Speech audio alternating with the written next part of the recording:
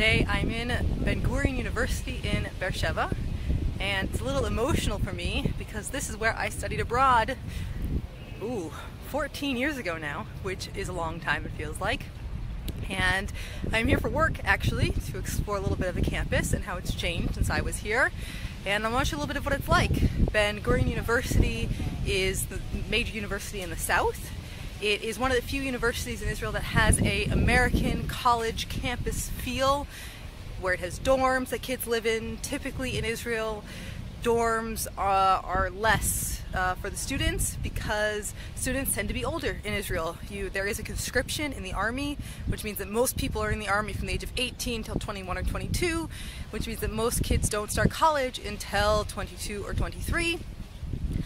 Which means most of them have already started with their lives, they have families, or they don't really want to live in dorms, so it's much less common. But here on Ben Gurion University, there actually is more of a campus life. So I'm going to show you a little bit of what it's like, and you can see.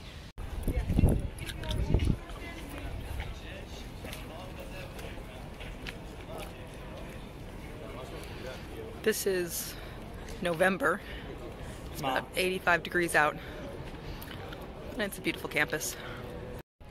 Ben Gurion University is smack in the heart of the city. It has one of the more diverse populations for universities.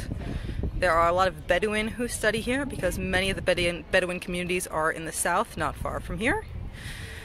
And there is Americans who are here either with the study abroad program, which I did, or who are here. There's also a Columbia exchange program for doctors who come and study about international medicine.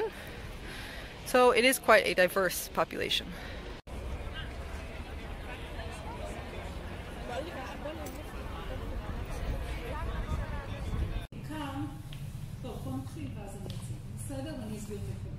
אז כך, הקובייה היא מרכז לעשייה חברתית, מרכז הדרכה, הכשרה וליווי.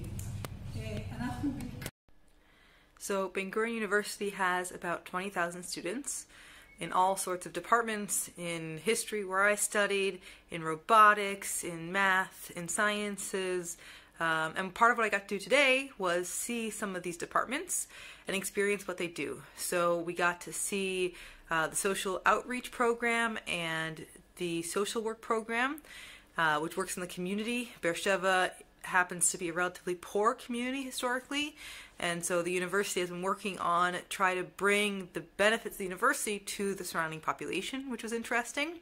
That was part of that clip you just saw in that room.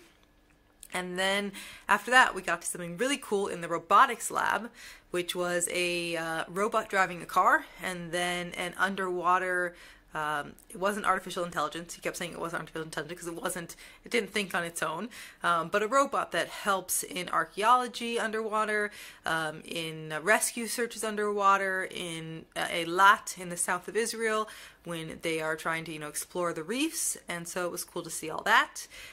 We also got the chance to talk to a woman who works with drones and human interaction. So not just drones, but how humans interact with them and how we can make drones more friendly, and in the future, if we can use them in the desert, let's say, when people are lost. And for someone who leads programs, that's a really interesting concept. So there's a lot going on, and here are just some clips of some of the things we saw.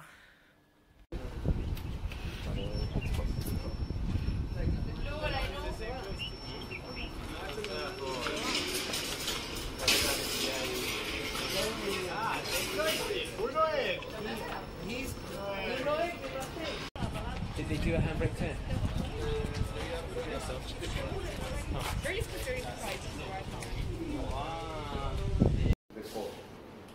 Taking information for environmental disaster, security, and so on.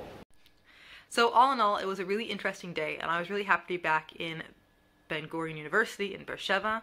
I hope if you ever get the chance to come down here, if you are into academics at all, or even not, it's a pretty cool campus to see in the middle of the desert. It was named after Ben Gurion, Israel's first prime minister, who had this dream that the Negev would become the future, that out of the desert Israel would bloom. And it's pretty amazing that in the middle of the desert they've created the center of science and technology and history and education.